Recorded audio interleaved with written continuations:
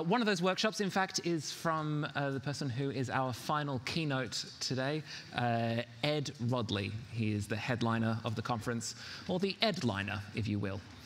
Ed, don't groan, there's a worse one coming. Ed is an award-winning experience designer and a co-founder and principal at the Experience Alchemists, an experience design firm serving the cultural sector and beyond. He is a lifelong museum lover with over 25 years' experience in envisioning, creating, and implementing visitor-focused projects for cultural organizations, large and small.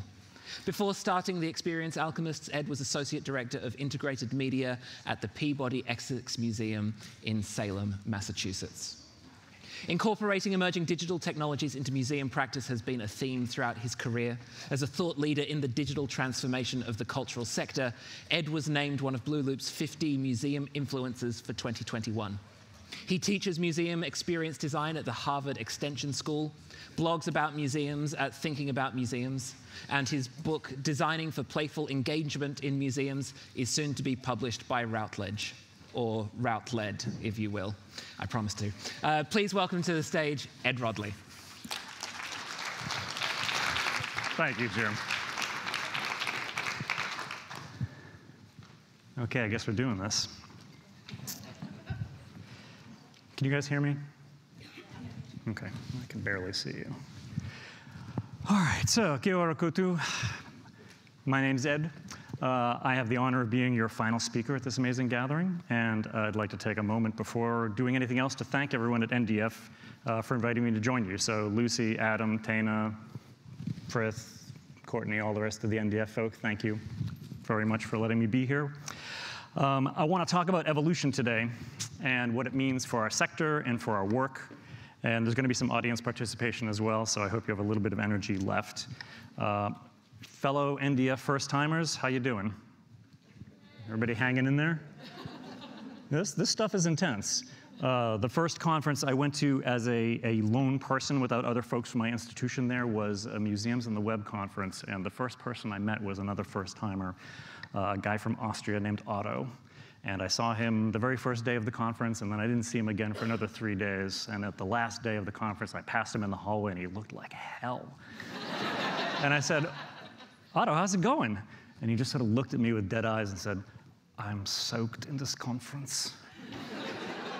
I must go home. And then he walked away, and I know exactly how he feels, right? After a couple of days of this, you're just like, whew. Okay, so. Anyway, I thought I would start a little bit by talking about where I come from so you can kind of understand what my perspective is.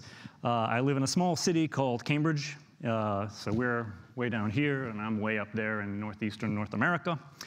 Our mountain is called Massachusetts, the Great Blue Hill. Our water is the Quinnipiac, the long, still water. We're probably best known for a couple of schools you may have heard of called Harvard and MIT. It's also where Matt Damon and Ben Affleck grew up. It is also the traditional homeland of the Massachusetts, the Nipmuc, and the Wampanoag people who called the place on Muskegon before the English came along in their inimitable fashion and renamed everything. We've heard a lot about the struggles that people are going through doing this work, and one of the things I want to make clear to you all in your New Zealand context is that I envy you. The struggles you're undertaking here, for all of the heartache and the hardness, because in my country we struggle to even name these issues, and let alone engage with them or try to repair them. And evolution is never easy, but it's a lot harder if you never start. So you have started, so carry on. I've spent most of my life and all of my adult life working in museums, which have their own remarkable set of problems that they have to deal with, and problematic genealogies of colonialism and imperialism and all the other stuff. And like the rest of the cultural sector, they were already grappling with all of this. Like, does anyone remember what 2019 was when we were in 2019? Right? Worst year ever. Unionization efforts, people struggling with endemic low pay and exploitation, museums being caught doing bad things. That was the year that the International Council of Museums couldn't even agree on a definition of the word museum. Like, they tried and failed. And then the pandemic came along on top of that. So the field was and remains a hot mess, seemingly stuck between knowing that we have to do something and not being able to do much, because evolution is hard. And I've spent a lot of my time working in museums in the digital realm, which also contain their own legacies of colonization and domination embedded in the technologies, the structures, even the ways of thinking that I've taken for granted for a very long time. The tools that we rely on aren't available for lots and lots and lots of people, and disproportionately indigenous communities.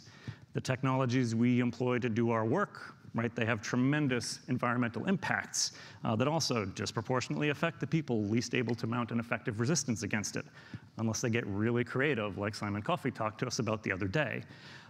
So the digital realm is not immune to the ills that plague us, which is a thing I used to think when I first started doing digital work. I was like, it's a new world. Everything is fresh and shiny here, and you can kind of escape from all of the mess that's going on in the real world. But as we have learned, like, no, that's everything that happens in the physical world has some outcome in the digital world, and evolution is going to be hybrid, right? Data is land. In my current role, I work with a wide range of organizations in the nonprofit sector, and regardless of whatever the ostensible scope of work I've been hired to do is, whether it's an exhibition or an installation or a digital strategy or a strategic plan, inevitably in all of those jobs, the need for decolonization, reconciliation, and allyship always rear their heads. I've never been hired to work with anybody explicitly on that, and I've never not worked with somebody on that. So, I'm really interested in evolution and how it does or doesn't happen. And oftentimes it doesn't happen for a variety of reasons. And I'm at the particular point in my career now where I can see that time is growing short and the amount of work to be done is a lot.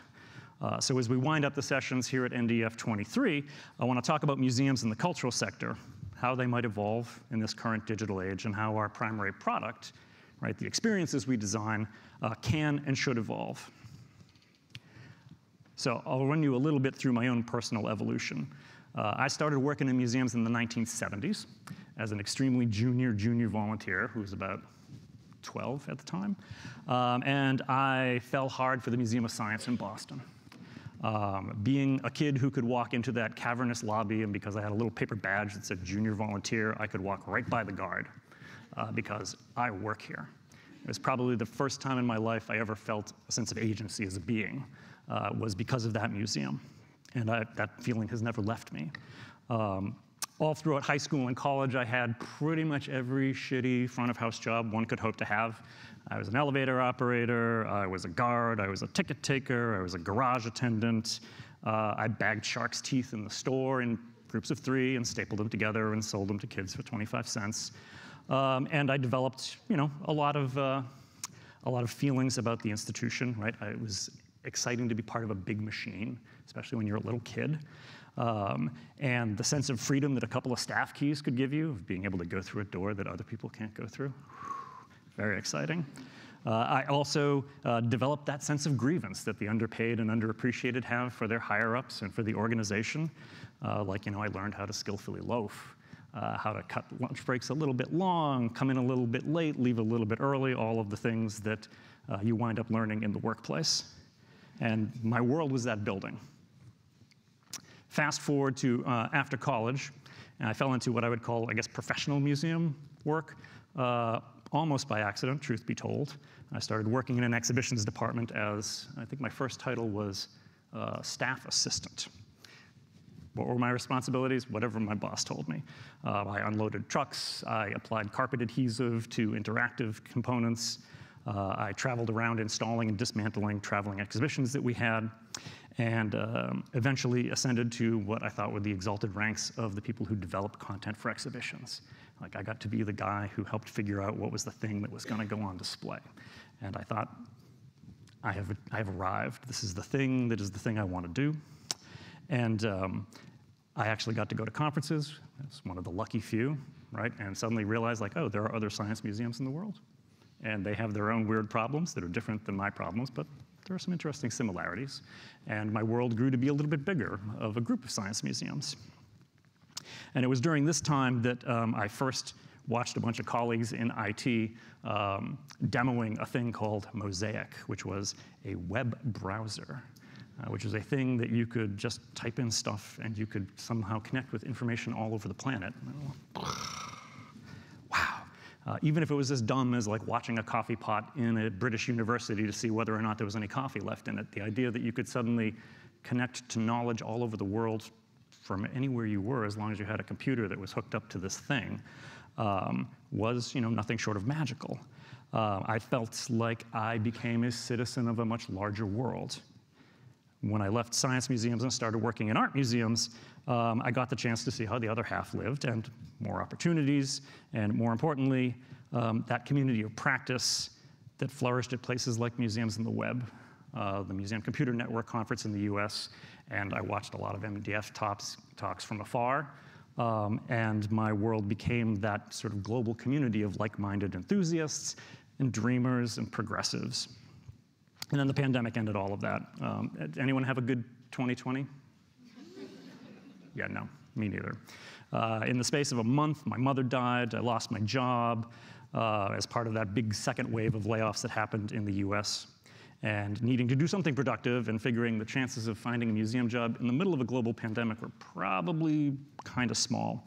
I started a small company with a couple of friends of mine. And we were, from the outset, trying to embody all of our unfulfilled aspirations for what doing creative work in the cultural sector could be like. So how do you build something that is able to do the things that you like and doesn't automatically just carry along all the baggage that comes along with the way that work happens? And nowadays, my world is even bigger. It's much more diverse. And it is not only the clients that I work with, who are all people who in their own ways trying to evolve. It's also a community of creative people who are all trying to figure out ways to do more impactful work. So like all of the talks over the last 2 days have just been going like right into my head. Okay. If I had to sum up the whole thing, though, I owe my whole career to being somebody who played around in the digital realm. And it feels a little silly to say that, but really I'm here because of 2 pieces of software, right? Twitter and WordPress. If it weren't for those things, I don't know where I'd be, but I wouldn't be here right now.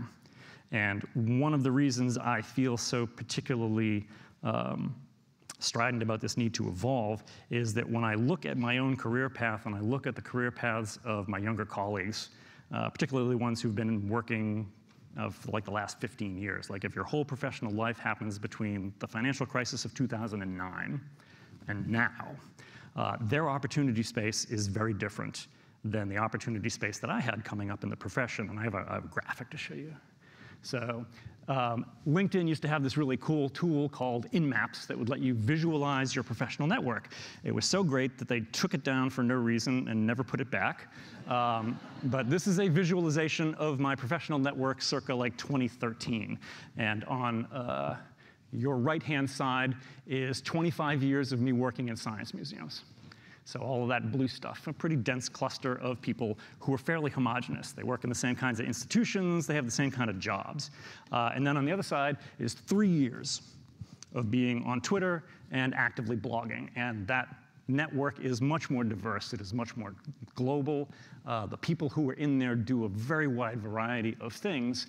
And when I look around today, particularly in the digital realm, like there's nothing like that for people. Even if you wanted to try to do that, where are you going to go? Like all of the gardens have become walled gardens or they suck, like the thing that used to be Twitter. So that's where I'm coming from. So what I'd like to do first is play a little game quickly. I hope you don't mind. There are index cards, and hopefully there are people around with pencils. Oh, does everybody have index cards already? Yay. OK. So this is going to be a very simple game. I'm going to ask you 5 questions, and I want you to answer them.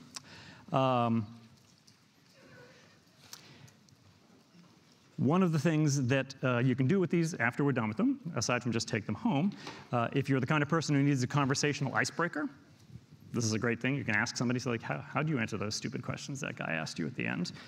If you're an introvert, and that is the worst thing imaginable, just fold it up and put it in your pocket, and you don't have to talk to anybody about it. That's fine. The important thing is I want you to only write answers that are true. Okay? So the first question is a very straightforward question.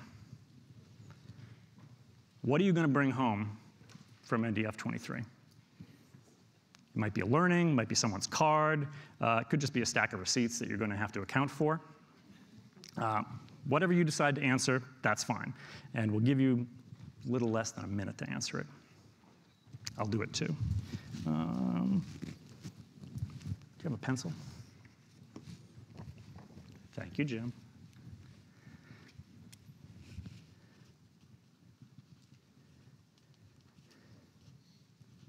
Okay. Ready for question 2? I see some nods. Okay, great. Question 2 is, what are you going to bring home from this event? Can't be the same answer as the first one. You probably had like at least 2 things in your brain when you were thinking, which one are you going to pick? All right, so now pick another one.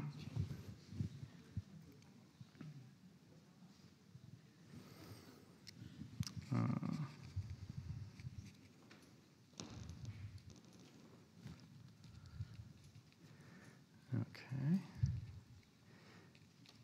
All right, anybody want to take a guess at what question 3 is?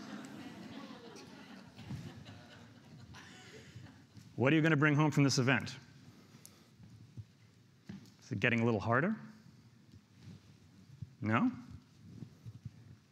Okay.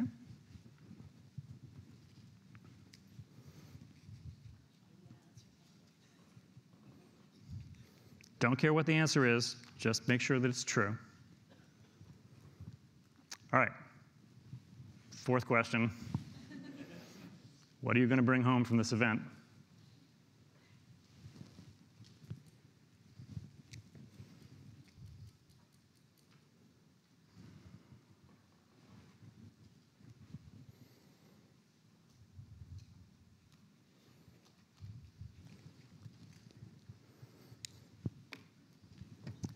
Getting any harder to find 4 things? Everybody seems to be pretty on task. All right, we're going to save the 5th one, the mysterious 5th question, for later in the presentation. So hang on to your paper. So let's talk about evolution. Like, why is evolution necessary? The reason the field needs to evolve is because so much has changed, right? If you think, I talk about pre-pandemic as the before times now, like capital B, capital T, because if the pandemic has proved nothing else, it's proved how brittle a lot of our systems were, and the things that we took for granted as being sort of immutable bedrock stuff is really, not so much. One of my favorite people talking about the pandemic was the Indian author Arundhati Roy. If you have not come across her paper, The Pandemic is a Portal, which strangely enough appeared in the Financial Times, it is totally worth reading. She wrote this piece in, I think, April of 2020, so right at the height of the first peak of the pandemic when the death toll in India and elsewhere was catastrophic. And the outcome was completely uncertain, right? April 2020, nobody knew what was going to happen. And somehow in the midst of all of this, she was able to see what was going on as an opportunity. And the whole piece is brilliant, but this quote tends to be the one that gets the most exposure, possibly because it's just so beautifully written. But she says, historically, pandemics have forced humans to break with the past and imagine their world anew. This one is no different. It's a portal, a gateway between one world and the next. We can choose to walk through it, dragging the carcasses of our prejudices and hatred, our avarice, our data banks and dead ideas, our dead rivers and smoky skies behind us, or we can walk through lightly with little luggage, ready to imagine another world and ready to fight for it. And reading this in mid-2020 was like, wow. But even more than that, the sentence right before that was, nothing could be worse than a return to normality. Like, one of the things I was certain of in 2020 and 2021 was this was going to be the thing that was going to get the sector off its ass to start doing things differently. I figured there'd be a break. It would probably even thirds. A third would go back to life as normal, a third would probably collapse, and a third would find some new way forward. And I'm a little disappointed, I gotta say. there's a lot more returning to normality than I wish would have happened, but here we are. So what does evolution require of us? One of the reasons I call myself an experience designer nowadays rather than any of the other titles that I've worn over the last 35 years is that I've always been bad at coloring inside the lines or staying in my lane or doing any of the other things that people expect you to do in a job. And one of the main tenets of experience design, the way I think about it, is that everything is a designable surface. Right? We choose to design things or we choose not to design things, but everything is amenable to design. Meetings, organizations, workflows, products, relationships. And the potential breadth of possibility for what you can do it's terrifying because it's literally everything. And the extent to which we rely on things that we did not design, that other people before us have designed, that we just sort of do. Right? Why are meetings an hour? I don't know. What are some other examples? Well, just think of your everyday life at work. The way you go about things and the way that people just take for granted, 'twas ever thus. It twasn't really. So another great example of this would be if you've ever had a colleague listen to an idea for doing something different, it says, like, that's not the way we do things here. Right? That's not the way. And if you're like me and you follow it up with, like, oh yeah, why? You have sometimes awkward conversations with colleagues, but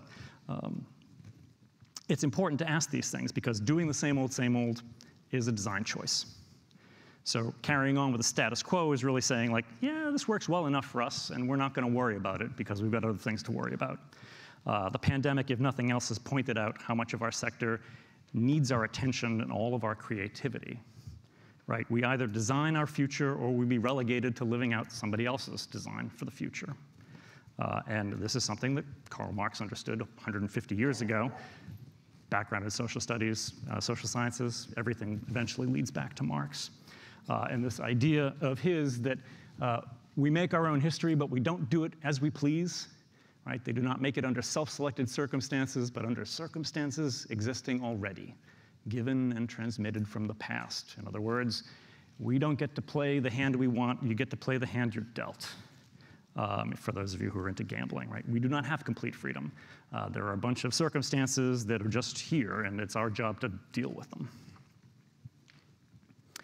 So, an interesting thought experiment. If you were tasked to build a brand new organization from the ground up with the same mission statement as your current organization, what would it look like? Would it look like the place you work? Would it employ the same people? Would it have the same audience?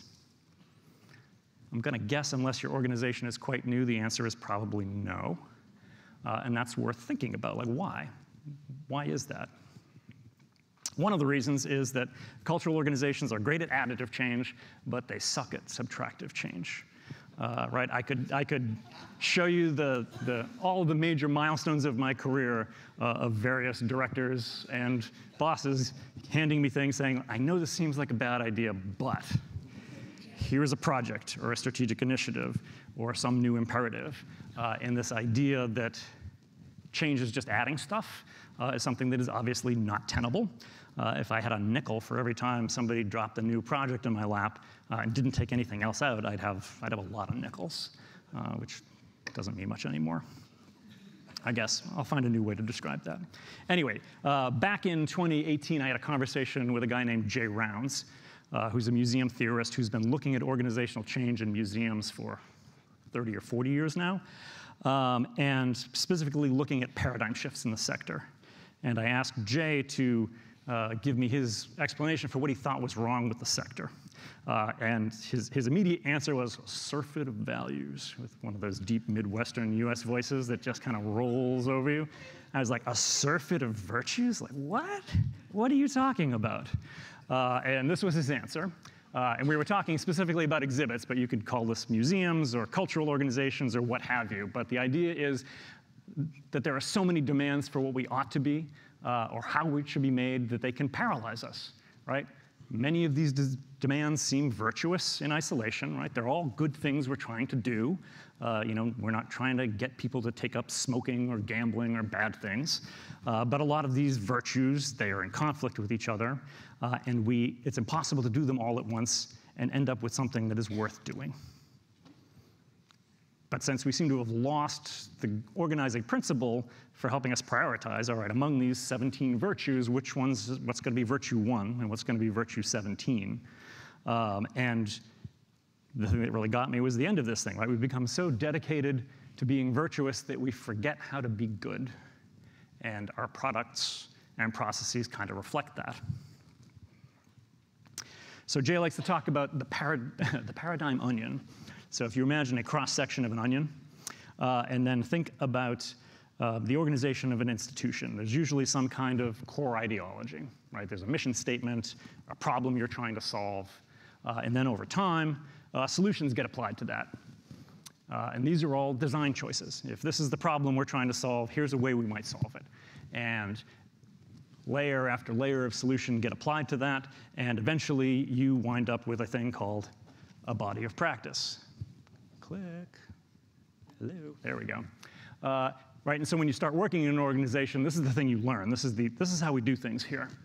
But what you usually don't learn is what is the history of those decisions, because they are all things that were made in very specific moments in time, and they have circumstances that they were responding to that probably don't exist anymore. So,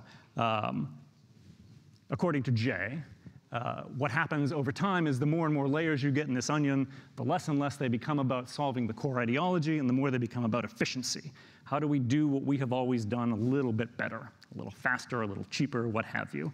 And eventually, if you grow up in this kind of paradigm, like I did, it was kind of cool. Everybody did kind of the same thing. There was differences and innovations among them, but largely the institutions all just kind of sailed along fairly stably. But when you start to question the entire thing, not just the body of practice, but all the solutions and the core ideology, then you get to a paradigm crisis. And guess what? We're living through a paradigmatic crisis right now. Congratulations. And what do we know about paradigmatic crises? Also, according to Jay, it kind of sucks to live through them. Right? This is not fun by any stretch of the imagination. There are other things we could be doing with our time. But the only way out of a paradigmatic crisis is through them. And that's where I would argue we all find ourselves right now in late 2023, right? Smack in the middle of a mess with no clear path out of it. But the only way out is to decide to try to get out of it, right? To break with tradition and decide to design ways of being in the world that are fit for the current moment and not for the last century, which a lot of them are. So what does the future hold for us? Since we are in Middle Earth, I will drop a Galadriel quote on you. I do not foretell, for all foretelling is in vain. On the one hand lies darkness, on the other only hope.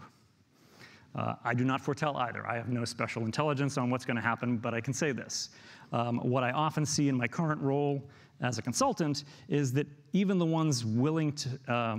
willing ones fail to understand how institutional change or evolution works. So with apologies to any evolutionary biologists out in the audience, I'm going to do some violence to the concept of evolution in the name of metaphor. Thank you, Pulwai. I'd like to offer up a couple of observations on evolution. Right? One thing we know about evolution is that it is messy, painful, and extremely wasteful of resources, which are things that organizations hate. It is virtually impossible to design a foolproof process to figure out a way out of the current mess. And if I were a betting man, I'd wager that it's completely impossible to design a process that doesn't involve substantial discomfort for everybody in that organization trying to evolve. It is hard. It involves having all kinds of ugly meetings, emails that you don't want to read or write. You name it. They'll be flailing around, disagreements about which paths to pursue, and how much will need to be spent working on this to figure it out. And all of this is absolutely necessary. Right? There is no way forward that does not involve that pain. Sorry. Probably even worse than that, the other thing we know from evolution is that most experiments will fail, and most adaptations will be bad ones. So paradigmatic crises breed lots and lots and lots and lots of potential solutions, and out of that mess, one of them or several of them will arise as things that are viable, but that means the other 97 of them probably not going to be viable. And this is probably the thing that gives executive directors the heebie-jeebies more than anything, even the money. The idea that you could do everything right, you could design like a great process and try to do exactly the right thing, and it still might tank.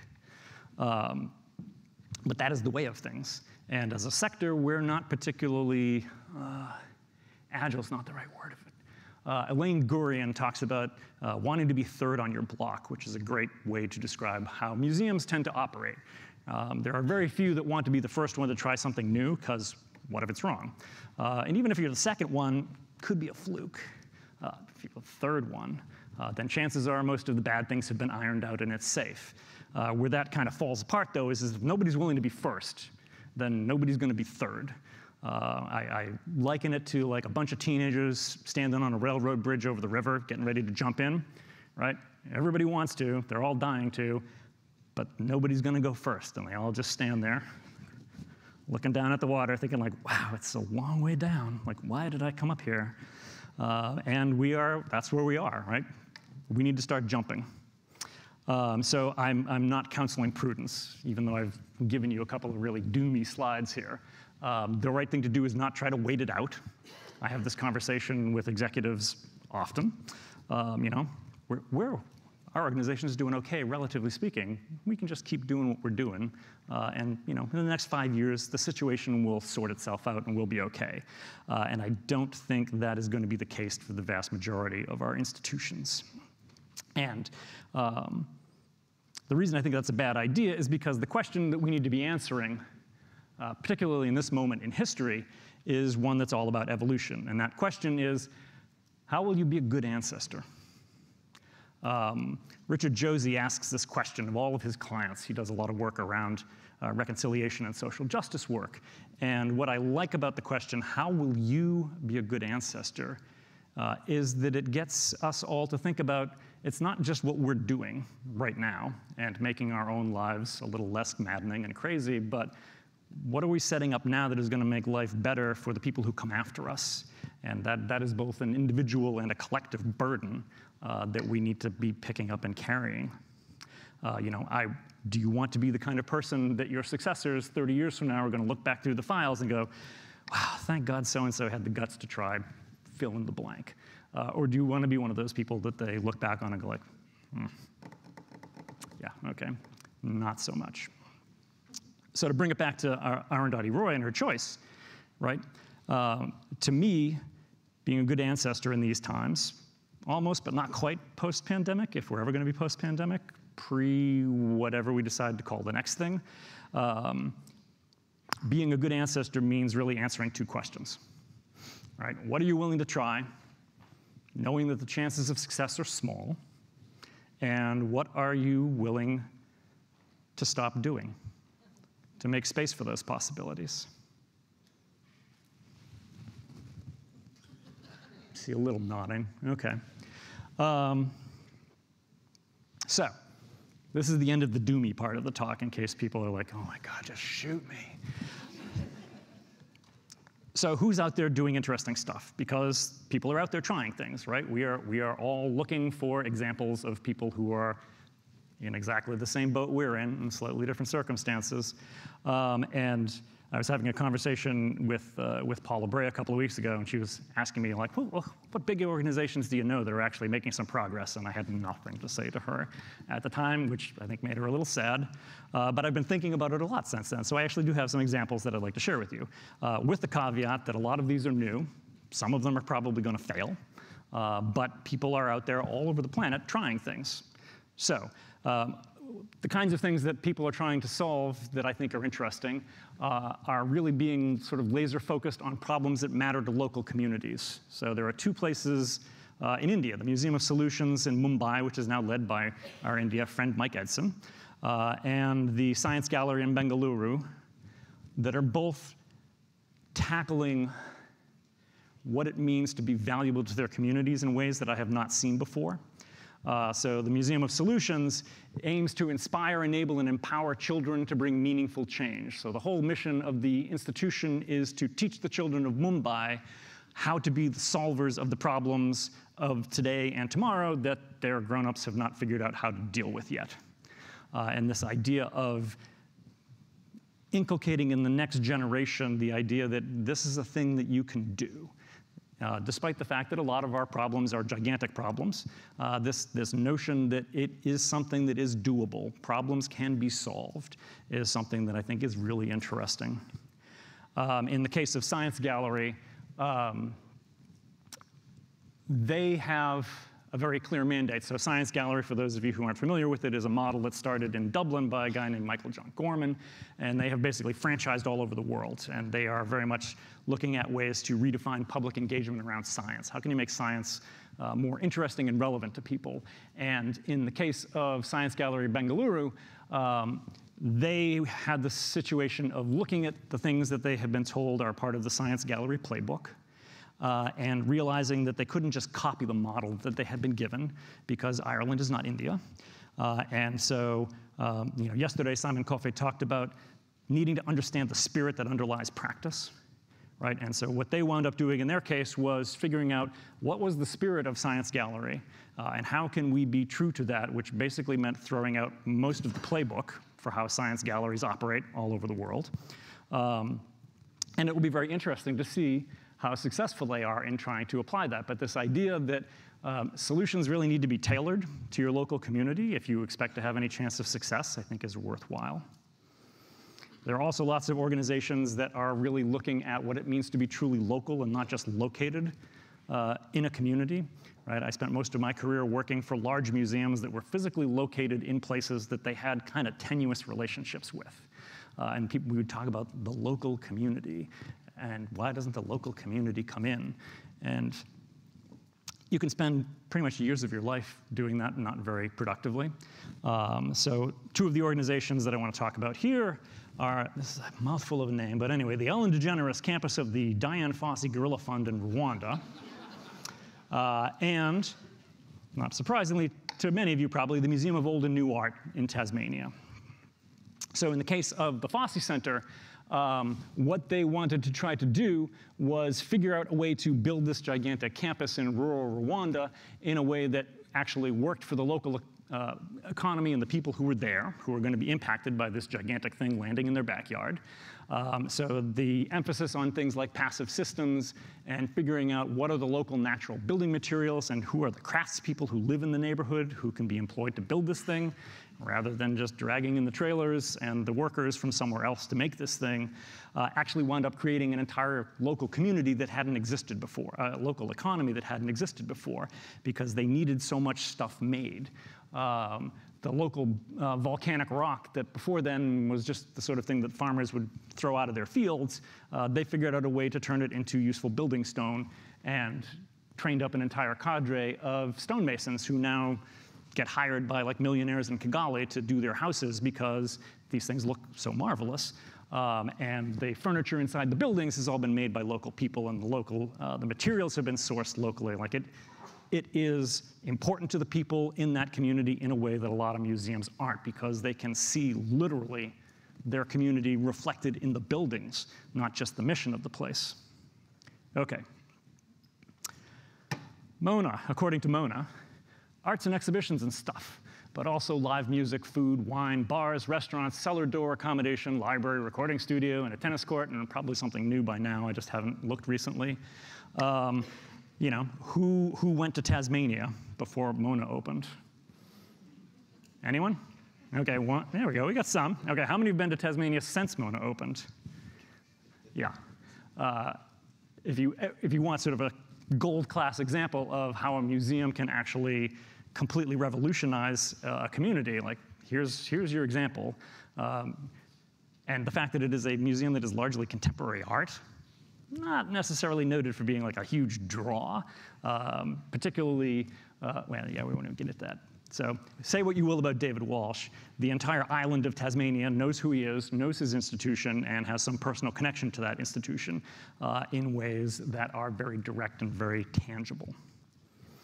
And then the last group that I've been seeing are people who are interested in telling complicated truths, right? There's a lot of truth-telling that needs to happen these days that has not been done traditionally. And two examples in the US are the National Memorial for Peace and Justice in Montgomery and the First Americans Museum in Oklahoma. So the memorial in Alabama, the visitor experience of it is you walk through this gigantic concourse, and dangling over your head are these gigantic steel monoliths that seem like they're going to fall down on you at any moment. And when you look up, on the bottom of each monolith is a county in the United States. And engraved in each one of those monoliths are the names of every known person who was lynched in the country. And you get a very different sense of US history walking through this place than you would get in a more didactic traditional setting. And they tell you right up front that their goal is to get rid of all of these things. They want every single county in the country that has one of these monoliths to come and claim it and put it somewhere where it belongs. Thus far, not many people have taken them up on it, but again, that's a hard truth to tell, and it's done in a very compelling way. First Americans Museum is one of the first native-funded, native-led, native-operated museums in the country that tells more than just a story of a particular tribe. So in the case of First Americans, they are located in Oklahoma, which used to be known as Indian Territory. So for those of you who don't know your 19th century US history, this was the place that you got deported to when you got kicked out of your ancestral homelands.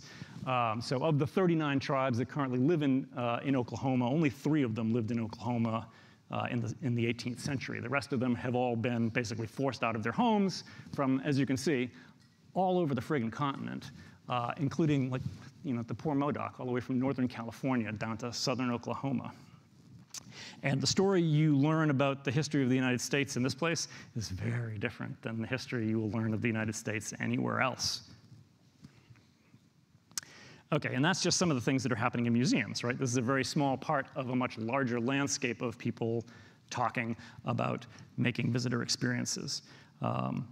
This doesn't include things like Meow Wolf. We'll talk about immersive Van Gogh in a second. And all of those other things that are happening out there. The world is much bigger than our sector, right? If nothing else, go look outside of what museums are doing if you want to see what is possible. So, what are some of the most interesting evolutions in experience design today? I am going to make the argument that there are sort of 4 concepts that keep coming up over and over again in interesting visitor experiences that have happened over the last few years. People have been very focused on sensory immersion, right? So, immersive Van Gogh, but not just immersive Van Gogh. And I will say right here that I'm not here to rain on immersive Van Gogh because millions and millions of people have found that to be a compelling experience. And you may disagree with them, but be that as it may. Emotional evocation, like experiences specifically designed to acknowledge the fact that we're emotional beings, and that's okay. Storytelling, narrative transportation, actually really spending a lot of time thinking on what does a story need to have in order to be satisfying. And lastly, what the academics call ludic participation or gameful participation, right? So how do you design things that are play experiences as a way of helping people understand the world? And the interesting thing about these things is they hardly ever occur alone. They usually occur in multiples, right? So immersive experiences tend to talk a lot about storytelling, or emotional experiences have a play element and a storytelling element. And you'll find these things wrapped up around each other all the time, which makes it kind of hard to tease them apart, but we're going to try. All right, immersion seems to be having quite a moment over the last few years, right? All from Lighthouse Interactive's immersive Van Gogh back in 2018 to more, what I would consider more interesting, more fully developed immersive environments like Team Lab in Japan or Marshmallow Laser Feast in the UK. Immersive's almost gotten to the point where it's sort of not worth mentioning as a term anymore. Like, what does immersive mean? Right? We are always immersed in wherever we are all the time. You are immersed in this space. I am immersed in this space. When we go outside, we'll be immersed in the outdoors. Apparently, Disney Imagineering does not allow their staff to use the word immersive in pitch documents anymore because it basically just takes up space. So, for those of you who are thinking, immersion might be over, like Lighthouse went bankrupt, even though they sold millions and millions of tickets to immersive Van Gogh. Connect to the internet. I don't want to connect to the internet. I'm here to rain on your parade a little bit. Have any of you seen the Sphere in Las Vegas? This was a recently built immersive venue. It's a performing arts venue, well, performance venue. What you're looking at is a 538,000 square foot LED display. So that thing is a moving, spinning Earth. Sometimes it's the moon, sometimes it's a giant eyeball. You can see that from space. And that's just the exterior. The interior is also a gigantic LED display space. So this is a U2 concert. Those tiny little things down on the bottom, there are the boys on stage. There's the audience down around them. And everything else in that picture is digital video. It is an absolutely astonishing technical accomplishment. Here's a cutaway, just to give you an idea. What? $2.3 billion US to make this thing. So clearly people still think immersion is a thing that is worth pursuing. The thing I want to talk about, though, is that like with a lot of these technologies, they tend to get dehistoricized. Like, this is totally new. Nothing like this has ever happened.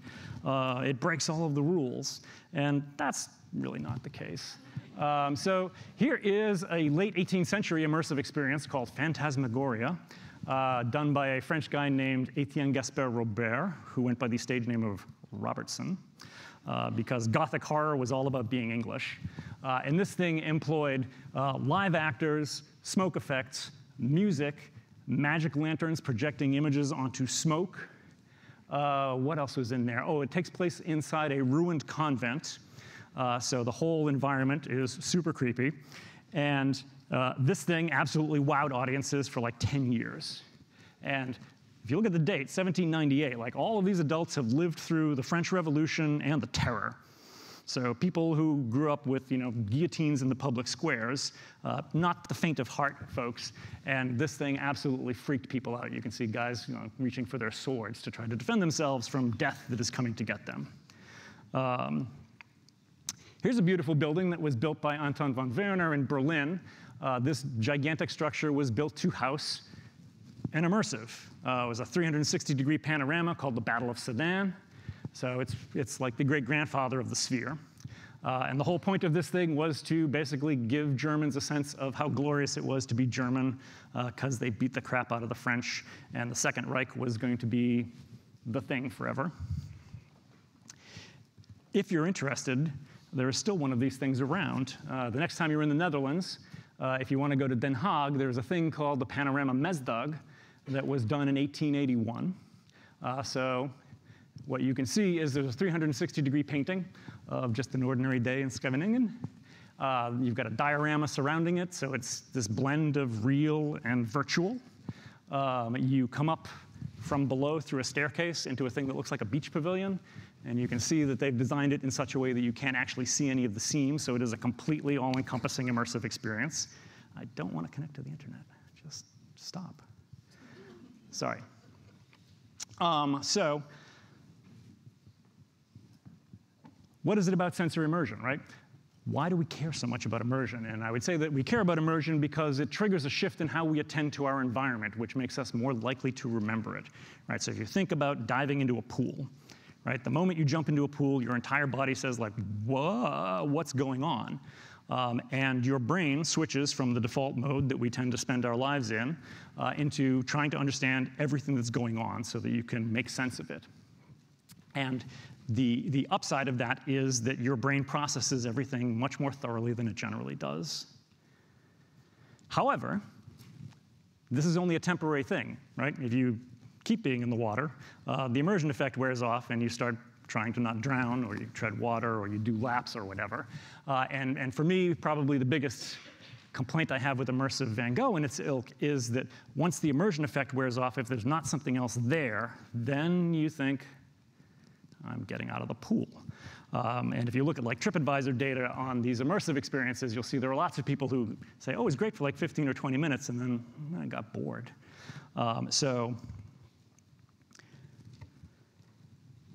The other interesting thing about immersion is that It requires us to design not only for the center of attention, the thing you're looking at, but immersion only works because it encompasses everything, which is really, there is a whole tradition of exhibition design practice that is focused on absolutely not that. Right? Everything is about the object in the case, and whatever comes around it, you just paint it white or gray and hope that it goes away. So it's a real, it's what we would call an anti-pattern in design. Okay, so immersion as a beginning, not an end. This is a quote from a game scholar named Mark Wolf. What he argues, and he's talking more about massively multiplayer online games and museum exhibitions, is that immersion is really only the first step of an experience. And an audience may be immersed in an imaginary world, but unless it is built with care and has something else there, the desire to stay there is going to dry up pretty quickly. So he proposes a 4-stage model of immersive engagement, what he calls it, of which the first stage is the immersion, right? You have to be in this environment that you recognize as new and interesting, and you want to explore it. That could be followed by absorption, right? So as you explore this world, you start learning the rules. If you've ever watched somebody play a video game for the first time, like, can I pick this up? What happens when I do that? Oh, okay, if I do this, something happens. Or in the case of immersive Van Gogh, you see people touching the walls, like, is anything going to happen if I touch the image? Nope. Okay, go into the next room, do that again. So absorption can lead to saturation, right? That feeling that you've been exploring this thing and you've taken in everything you can. And then finally, the 4th stage of this he calls overflow. He's really going with the water metaphor here. This idea, which he thinks is a very satisfying realization, which I think I agree with, is that oftentimes you can be in experiences where you feel like, okay, I just can't do it all. There's just too much here for me to do. Think about open world computer games, where you can go back a zillion times and do something different every time and run into something new every time. These imaginary environments can just be too big. Right? And this is the potential for immersive experiences. It still wants me to connect to the internet. Okay, moving right along. Let's talk about emotional evocation for a second. John Falk has done a lot of work on visitor motivation in museums. And one of the things that has come out of some of his research is this idea that, this is supported by a huge amount of psychological and neuroscience research as well, that every memory comes with an emotional stamp attached to it. And the stronger the emotional value, the more likely we are to remember that. Like, if you can remember the last time you were kind of bored, not really bored, because really bored is kind of an emotional state in and of itself, but just kind of like, eh. This is the equivalent of like when you ask somebody what did they have for breakfast yesterday. We don't remember things that don't have an emotional stamp attached to them. That's just the way our bodies are wired. And we don't often take this into consideration, where I would argue that a lot of the things we're trying to do is get people to think about things and remember things and then take those things back into their lives. So making things memorable should be a core part of what we're up to. And we already know that people come to cultural organizations looking to have a satisfying emotional experience. This is a survey that's been running in the US since 2015, maybe, called Culture Track. And these are Americans' motivations for going to cultural events. And they define culture very broadly. High culture, museums, opera, performing arts, cinema, going to restaurants, hanging out with friends, going to the park. All of that counts as cultural participation. And what is the #1 reason? Having fun. Look at all of these things that have an emotional stamp. Feeling less stressed, feeling inspired, feeling transported, feeling welcome, gives life deeper meaning, bettering health and well-being. All of these things are people looking to have a satisfying emotional experience. Falk and Gillespie actually did a study where they did the thing that we hardly ever do, which was follow up with people longitudinally. So they looked at people who went to an exhibition about fear. And then they went back and interviewed them 3 months and 6 months later to see how much of that experience did they remember. And against a control group who went to another exhibition about like airplanes or something at the same museum. And the evidence was pretty conclusive that the name of the exhibition was Goosebumps. So that particular exhibition stimulated a significantly higher level of reflection and follow-up learning than was the case for control visitors. And I could go on and on. Okay, the last couple I want to talk about. Narrative transportation, right? So storytelling, or we could get into the weeds about what is the difference between story and narrative. Unlike the other three techniques, this is the only one I think that most museums would already consider to be kind of at the heart of what they do, right? Like if you do a Google search for museum tells the story of, and just let it go, you'll come back with a couple of million hits. And this was literally like 15 seconds of me just Googling around. Yet at the same time, storytelling is not a thing that a lot of people get training around, right? It's both novel. We're gonna use a story-based method for trying to tell this, and it's also a thing that we always say we do. And the interesting thing about narrative transportation, evolutionarily speaking, is it's a thing that we have always done. There are plenty of scientists who will say that we are evolutionarily adapted to be storytellers. And the advantage that that gives us is that storytelling allows you to feel things that didn't happen to you, right? So somebody in your band tells you about staying away from that big animal with the tusks, and they describe their encounter with that animal, so that if you've never even seen that animal and later on you run into it, you already have in your brain that sense of like, oh, that's the thing with the big tusks. All right, I'm going to stay away from that.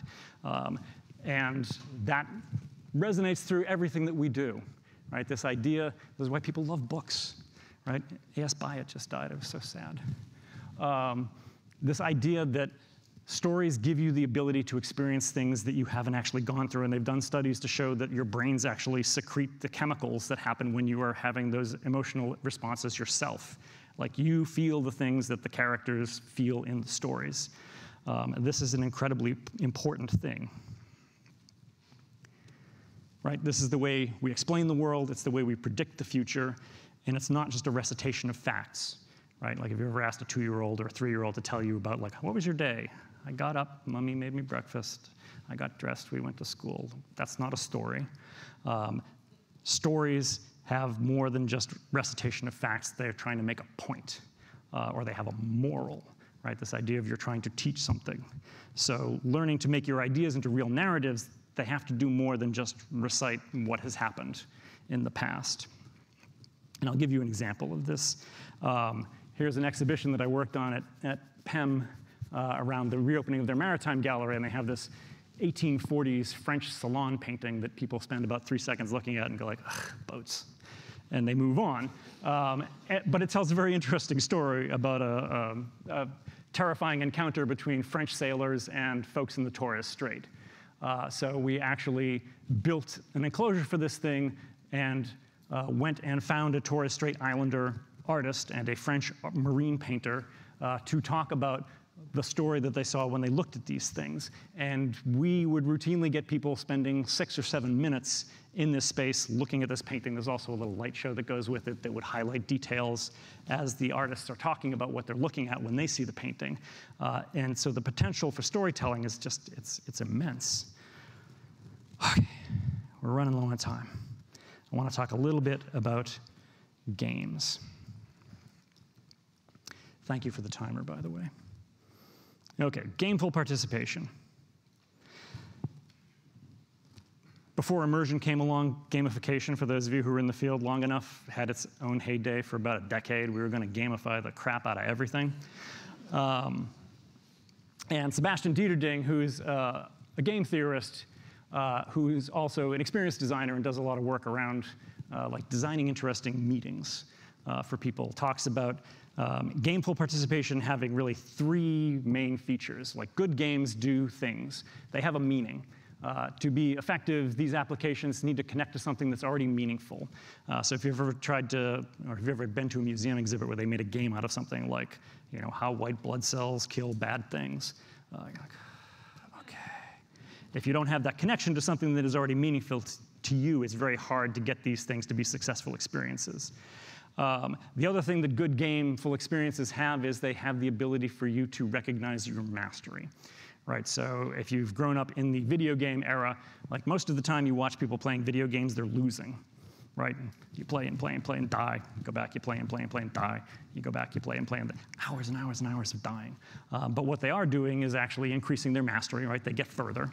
And this satisfaction around being able to do something competently is a thing that will keep people engaged for a very long time. If you've ever had kids who spend a lot of time on computers playing games, 4 hours, well into the night, even after you turn the lights off and try to take their computer away, you know what I'm talking about.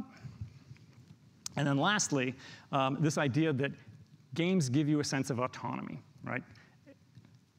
It's a free place for you to be. It's something that you can play with. It's something that people aren't going to bug you about. It's OK to just kind of be in the game space. And that is a thing that is in increasingly short supply. So meaning, mastery, autonomy. If you want an example, here's a pretty old one from the Cité de Sciences in Paris. They tried to do, well, they wanted to talk about epidemics. How do epidemics work? And so in this game, when you walk into the space, you immediately get recognized by a computer vision system, and it projects a little health bar at your feet. And as you walk around the space, somebody is infected. And you don't know who they are, and they don't know who they are. But as you move through the space, eventually you see like more and more people are becoming infected. And you have a very different appreciation for the way that infectious diseases spread than you would by just reading a bunch of panels or watching a really cool animation about that. OK. In closing, if data is land, as Peter Lucas argues, what is our responsibility as stewards of that digital land? How are we going to not just replicate the ills of the physical world in the digital realm and in the products that we make? And also, if we're going to think about what we do as being cyclical rather than sieges, and by that I mean everything is about getting to opening day. Do whatever it takes, work as long as it takes, spend as much as it takes, get to opening day. That has led to, like my own career, like most of the things I've ever worked on wound up in a dumpster. Like every single show eventually winds up in a dumpster, which is maybe not the best way. And how are we going to change our relationships to our work in order to become more like gardeners than developers? One of the most important conversations I had early on in my career was with a French guy named Xavier Perrault, who was talking about the fact that working on the web is much more like gardening than like theater. And gardens exist in only two states, right? They are tended or they are abandoned. A garden is never done. And if you are a gardener, then your work is never done. So as you go back out there into your default lives, I'd like to end by asking you a fifth and final question. So grab your index cards. Can you guess what the question is? Surprise! What are you going to bring home from this event?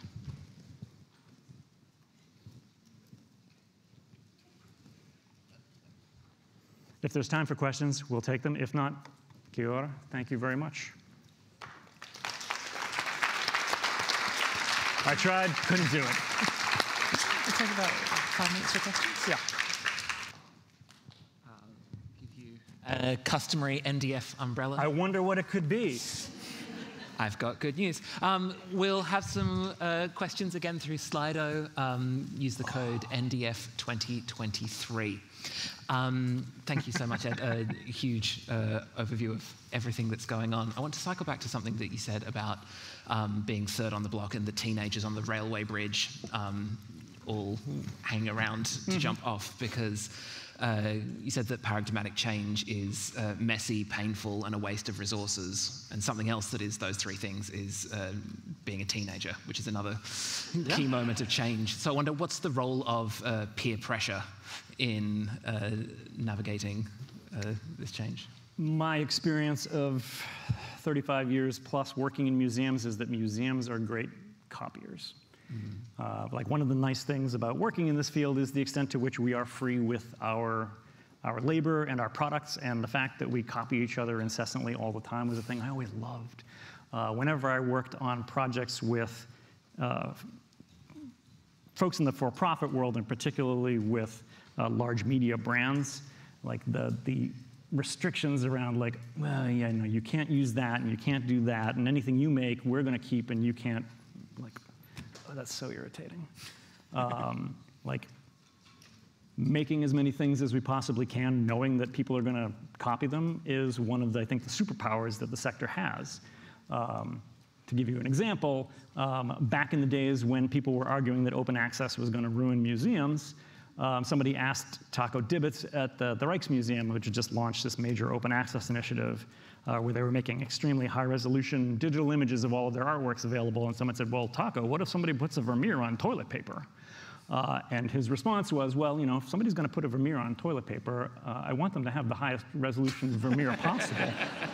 I don't want them putting like crappy Vermeers on toilet paper. Absolutely. And you know, that's part of the reason why we got to immersive Van Gogh, was right, all of those years of people doing open access work. We didn't know at the time this was the particular form it might take, but it was clearly something that was possible. And not worrying about control so much, I think, is a thing that we could probably do more of. Another question that's come in is, do you have any examples of multiple organizations collaborating, bringing together their digital experiences and services to do things that they might not have been able to achieve on their own? Technically, the question's yes or no, but I'm sure people would love to know what those examples are. Multiple times in my career, I have been part of efforts to try to get museums to work together and pool resources more effectively. I can't say that any of them have been resounding successes. Probably the best example I know out there was, for many years, there was an organization called the Science Museum Exhibit Collaborative. So this is not a digital example because it's kind of pre-digital.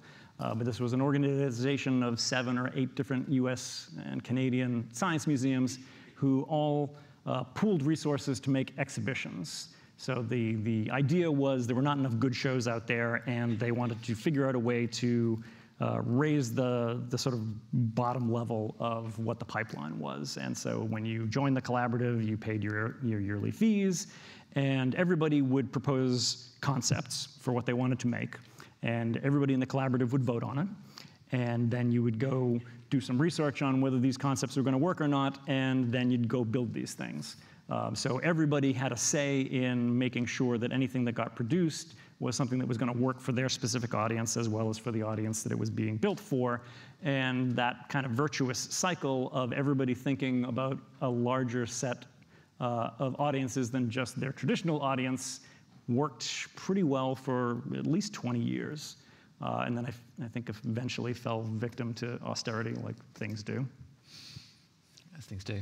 And our last question, and I will only ask this once, I promise. What are you going to take home from this event with you? I can ask it 5 times if you like, but we're probably going to run out of time. I only wrote it down 4 times. Sorry. Yeah, so much. Like Otto, I am soaked in this conference. I have to go home. The first thing I wrote down, the thing that immediately sprang to mind, is data is land. So I'm doing a fair bit of work at the moment with the First Americans Museum in Oklahoma and trying to understand as an outsider the realities of the Native American experience in the early 21st century. So much of that has to deal with dispossession and land. So like land back is a huge issue in Native communities. Well, not really an issue, it's a thing they shout all the time, trying to get people to listen to them. So this idea of thinking about data as land for my digital practice is like very transformative. I haven't even really figured out what it means yet, but it means a lot. And it's going to make digital initiatives involving indigenous communities in the US, I think, be able to understand and grapple with making assets available in the digital realm in a way easier than it would have been before having something as succinct as this to like, data's land, right? Like, yes. Oh, yes. Well, we want ours, and we want sovereignty over it, and we want to be able to say who can come and how and when, and all of these things that right now are really hard conversations to have. Thank you very much. Something else that I hope you can take from this conference is my pen now that you've put it in your shoe.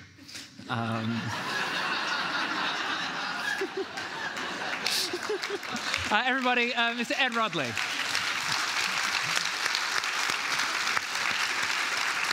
I'll buy you